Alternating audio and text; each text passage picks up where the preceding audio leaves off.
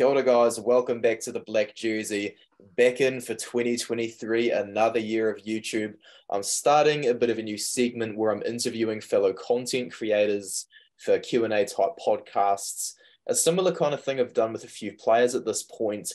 And my first guest, we kind of started the whole content creation thing within about a year of each other. We've kind of risen through the ranks together. I'm joined by a South African bloke, another follower of God. I'd like my special guest to introduce himself. Take it away, bro. Yes, thanks so much for having me, Max. Really appreciate it, man. Big fan of what you do and really proud of how far you've come. So my name's Austin.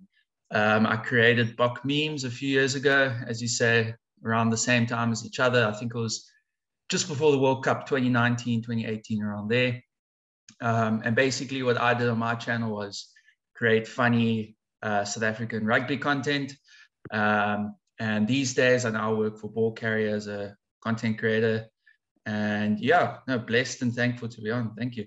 Been a bit of a journey for you, my man. So before we kind of get into the story of Bok Memes, which is what this wee podcast is going to be about, we'll get to know a bit about Austin for you guys in the audience, and get to know how his kind of relationship with rugby developed. So firstly, bro, what got you into rugby? Like, how old were you when you first watched the game and stuff? Yeah, I was lucky enough to be born into the sport. So my dad was a big fan of rugby. So I was just thankfully brought up in it, which I think most South Africans and probably a lot of New Zealanders like yourself, it's probably very similar. So from very young, my dad would start showing me a rugby ball. We would play together. He would teach me the basics. And yeah, from very young, I would watch rugby on and off with my dad.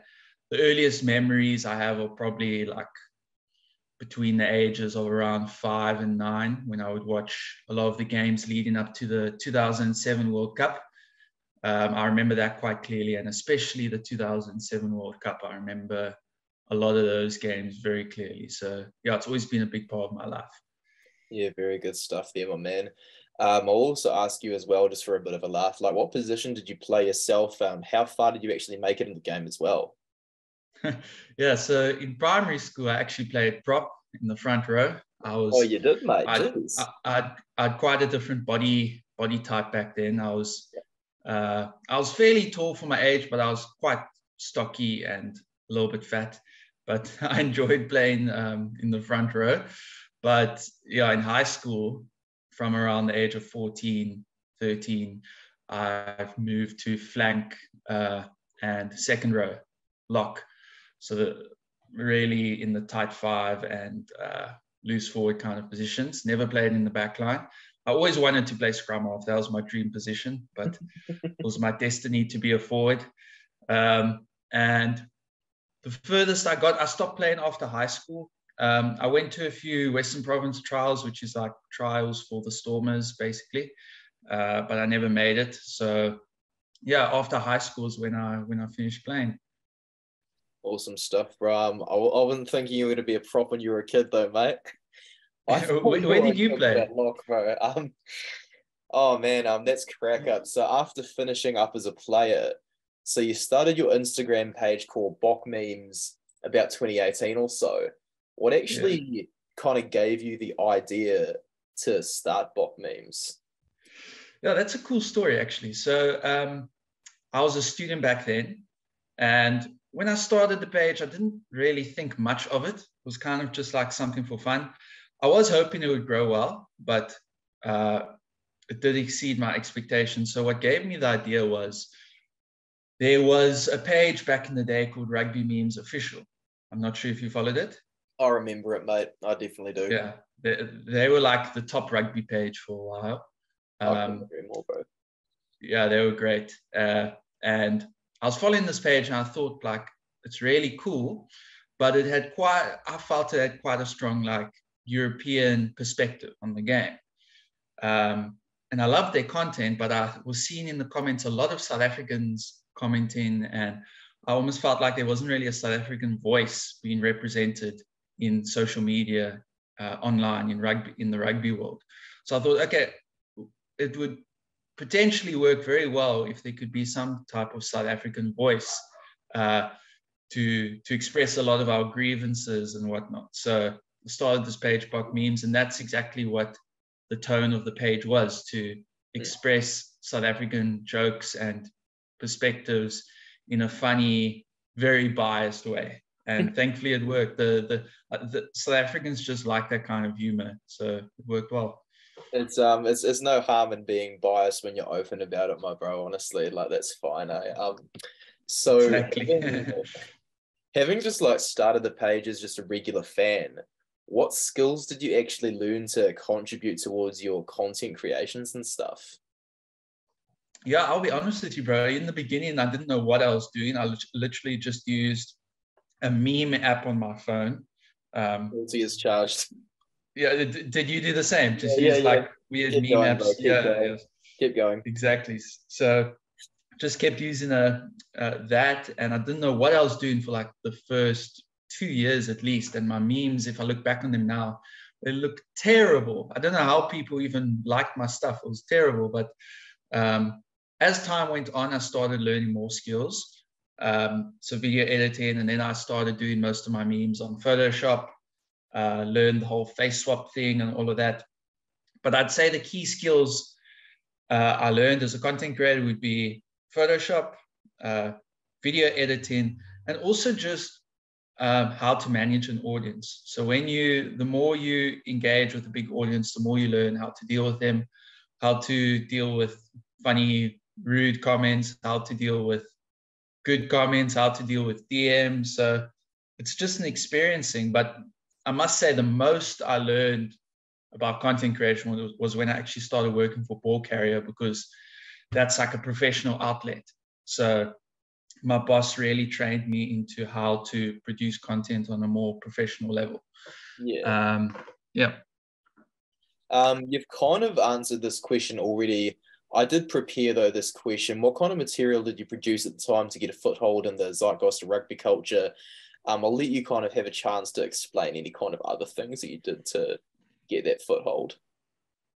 Yeah, so in the beginning it was just memes, and it worked, but I learned very quickly that it's very important to have a personality and a face to a brand, which I know you've done as well, which has worked very well for you. You've grown extremely quickly since doing that. Yeah. So it's beneficial for many reasons. It's more attractable to brands if you want to work with brands, and also just people like to see a personality attached to a channel. So after memes, I started doing like skits and funny kind of videos and even a few opinion pieces. And that really made a big difference in people being able to recognize not just the page as memes, but also as a personality. Yeah, yeah. That's some pretty fair comments about starting the use of yourself personality and stuff. Like I can definitely attest to those things working there. So with the 2019 Rugby World Cup being a huge highlight for South Africans, how are you actually able to capitalize on it to kind of grow your following?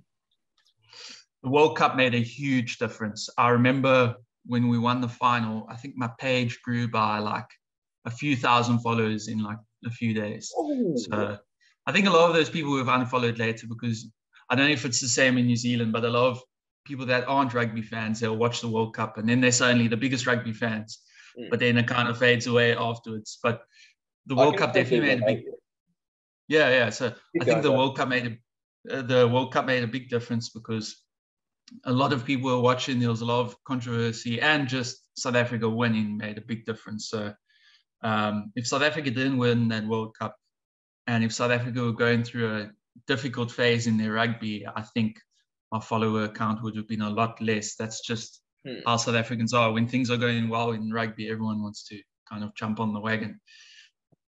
Fair points. You also, bro, I remember this wee skit here. I tried my best to get it to #1. I'm sorry, bro. You made a wee bit of a Springbok rap song to celebrate the World Cup win. Surely you've got another one on the way, my D. Surely. Yeah, I actually did make a rap after that. I don't know if you saw it. It was called the Schoolboy Rugby Rap. Oh, yeah, you did. I remember that one. Yeah, yeah, I remember that. So I actually thankfully did do a follow-up rap. I had a friend who knows a bit about music who helped me, and Yeah, he edited my voice a bit to make it sound better because I'm not a natural singer at all. Uh, but yeah, that was good fun, and that definitely those videos went viral nicely, and I think it was just something that was unique. But so I was very thankful that people enjoyed that, even though my voice actually sounded terrible. I think just the concept people enjoyed. But yeah, who knows? Maybe I might drop another rap at some point. But I need to get someone who's musically gifted to help me again because I'm not the music. the things like that is you kind of have to have your victory lap, don't you, man? Yeah. I was able to write the raps myself Yeah. and make them rhyme nicely, but in terms of actually making it sound like music, that's a whole different story. Yes, it is. Yeah. So as Bok memes began to become a bit of a big deal, how do you actually work content creating into life to balance it with a day job? Yeah, that was actually very tough. At the time, I was working basically three jobs. So I had a day job. I used to be a teacher. I believe you also want to possibly be a teacher in the future. Is that still part of your plans? Yeah, yeah, definitely a bit of a long-term goal for me. Yeah. Okay, cool. So Well, it yeah, that seems was to my be a bit day of a job. thing, eh? Yeah, no, it's an awesome career, awesome career. So I was doing that as my day job. Then I was doing content creation for Ball Carrier as well as a part-time job. Okay. And then I was working on Bok memes as well, keeping Bok memes going. So it was not a lifestyle I necessarily recommend because it took a lot out of me and it was quite unhealthy in many ways. Hmm. But at the same time, I also think it's good to have a season in your life where you are extremely busy and where you work very hard to make your goals a reality. So it was thankfully a short-term thing, but basically the solution was just to plan well, prioritize, and get rid of distractions. I got rid of my PlayStation. I sold my PlayStation because I didn't want that to be a distraction anymore. I wanted to focus on my content creation. So It's actually not a bad um, idea to sell the PlayStation. Good stuff. yeah, I've now bought an Xbox recently, kind of to reward myself after that very busy span. So, which I think is good. It's very important to enjoy your life as well and enjoy the moments. But uh, yeah, I would say try to limit distractions, and a big thing, make sure whatever content creation you're doing, you enjoy. Because I feel if you enjoy whatever content creation you're doing, you're going to be much more motivated to continue doing it. I loved Bok memes, making memes. So it was a joy for me to do it. You know what I mean? It didn't always actually feel like a chore. Uh, so that's the key, I think, actually enjoying it. Some really good words of advice there from some aspiring content creators there, man. Thank That's you, man. some good lessons for some people to learn if they're keen to jump on the bandwagon. Since we know the YouTube algorithm, I'll just word it this way. So with the work of Satan having a big impact on 2020, the box didn't actually play at all. So what allowed you to continue your momentum in 2020?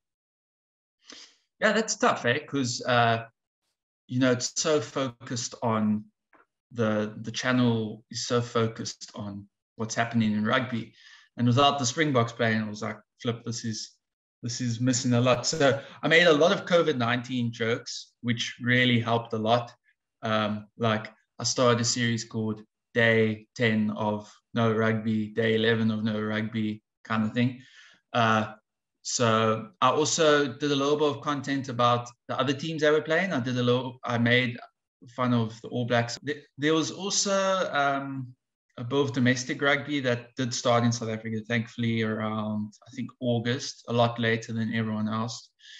Um, so that helped a bit doing a bit of domestic rugby. And I just also, another thing I did was I just started doing general rugby jokes and stuff. So about the game in general. But it definitely was a big hindrance because the Springboks are the fuel of what the page represents. As it should be after all. In 2021 though, was a bit of an interesting year, that one. Instagram kind of began rather to alter its algorithm to behave a bit more like TikTok.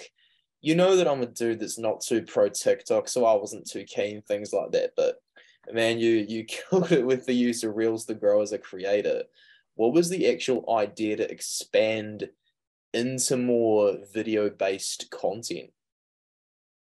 Thanks, man. Yeah, no, I know you're not a big fan of TikTok, but in terms of Instagram, yeah, 2021 was the main period when I started introducing my face and personality more to the Bok Memes brand.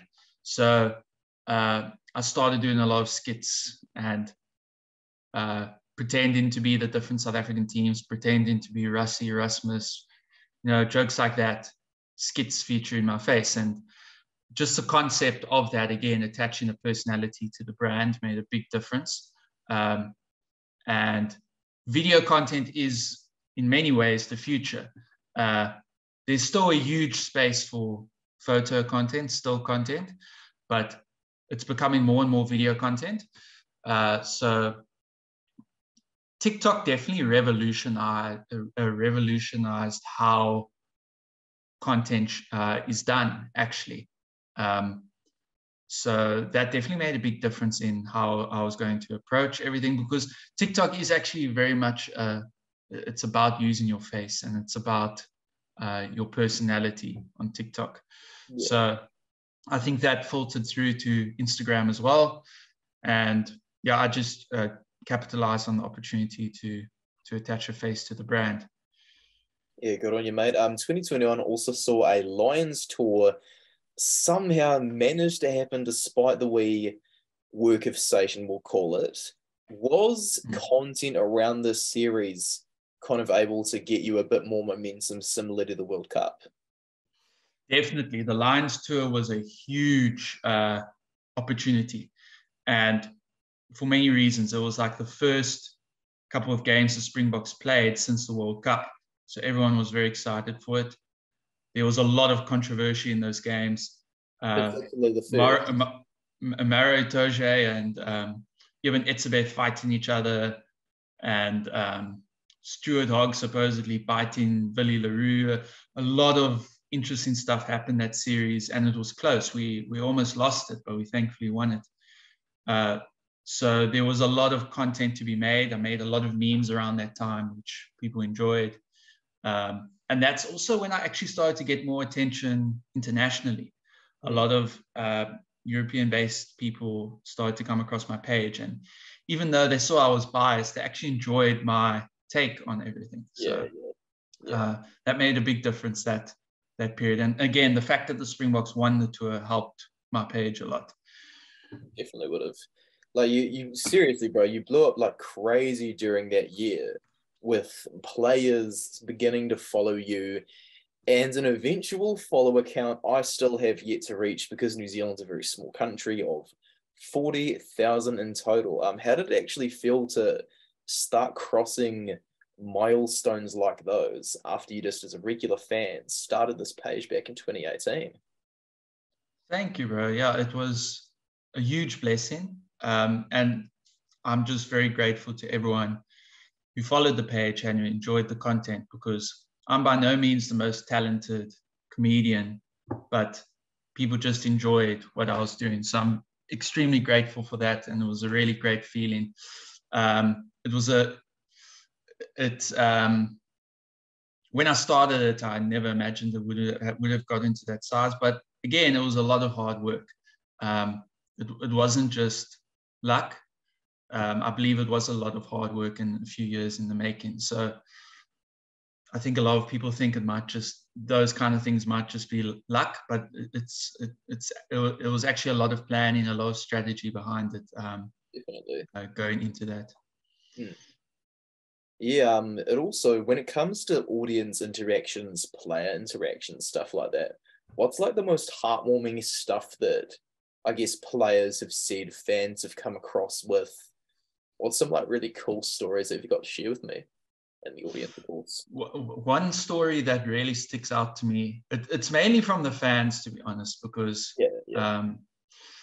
there was one story that someone said to me. A guy said that the only reason he has the Instagram app is to look at my page. He says he will never use Instagram. He will only go into it after a few weeks or a few days to see if I've posted anything.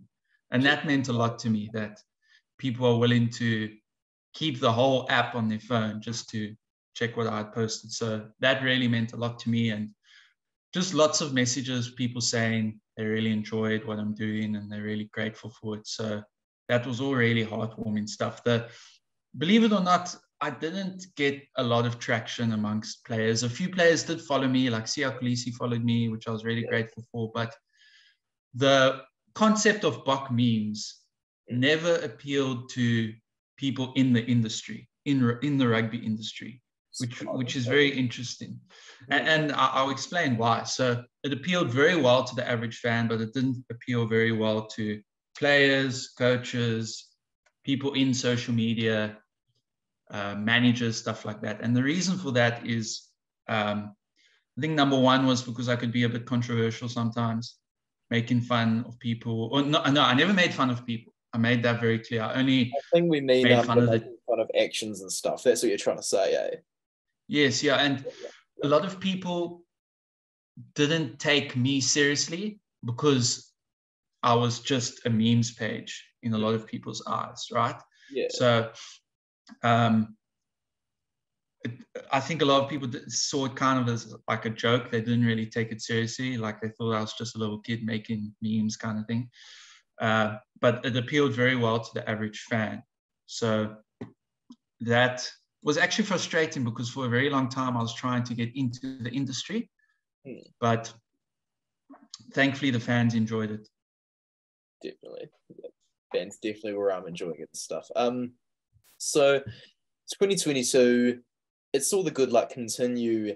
As the audience, as you guys have learned from Austin, he's done a bit of work for Ball Carrier, but with all this stuff here, with like Ball Carrier, so you were doing like freelance work before they actually got involved in your page, right? Just clarifying.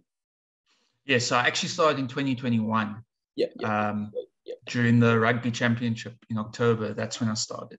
Okay, just clarifying, because 2022 kind of saw them hire you as a full-on creator. Like the page turned from Bok Memes to Ball Carrier South Africa.